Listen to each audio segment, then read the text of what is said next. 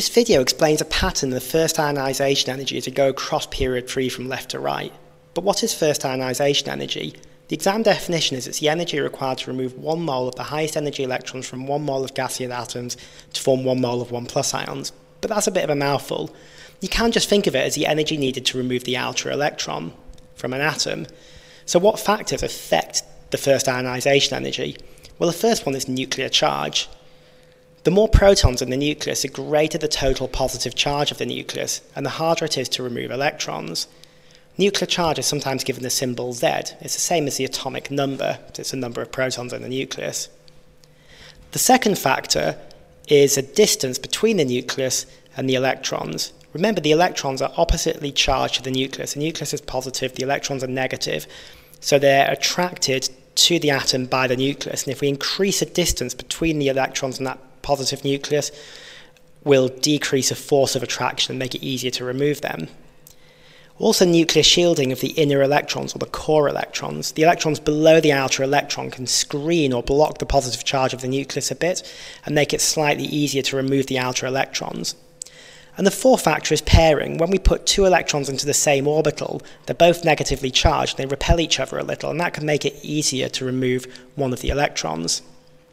So what is the general trend or general pattern in first ionization energy in period 3? Well, as we go from left to right across a period, the graph shows us in general there's an increase in first ionization energy. And we're going to try and explain this general trend firstly. So in general, as you go across a period from left to right, the first ionization energy increases. Think about what we're doing to the atoms each time we move from left to right across this period. Each time we move from left to right, we're adding extra protons to the nucleus, but the electrons are being added to the same shell. So as we move from left to right across a period, the nuclear charge is increasing, which means there's a stronger attraction to the electrons, but the distance between the electrons and the nucleus is decreasing, so the electrons are pulled in a little bit. But the shielding is the same, the electrons are going into the same shell, and that means there's in total a stronger attraction between the nucleus and the electrons. We'll leave pairing for now, because that only has a very small effect. The second thing we need to do is have a look at the exceptions to this general pattern. So the general pattern is overall there's an increase from left to right across a period in first ionization energy. But chemistry is always concerned with looking at the exceptions and explaining those too.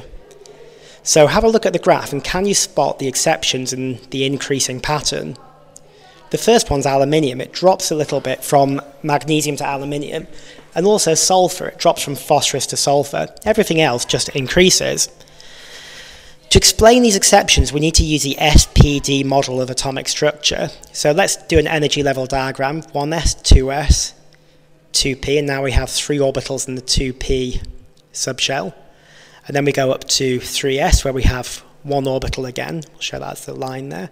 And then 3p, we've got 3 orbitals again. Another p subshell has 3 orbitals.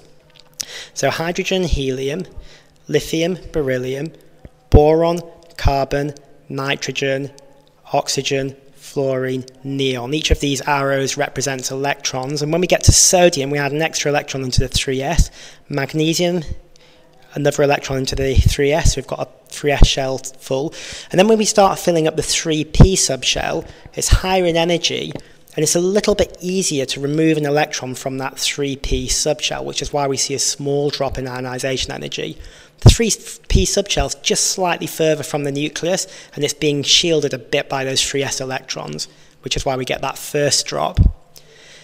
And then we go to silicon, phosphorus, and then we get another drop when we go to sulfur. Now this time when we go to sulfur, we've got to pair electrons into the 3p subshell, into that orbital, and the electron-electron repulsion, putting 2 negatively charged electrons in the same orbital, just decreases the ionization energy slightly. But then the pattern continues. We go add an extra electron for chlorine, and then finally for argon.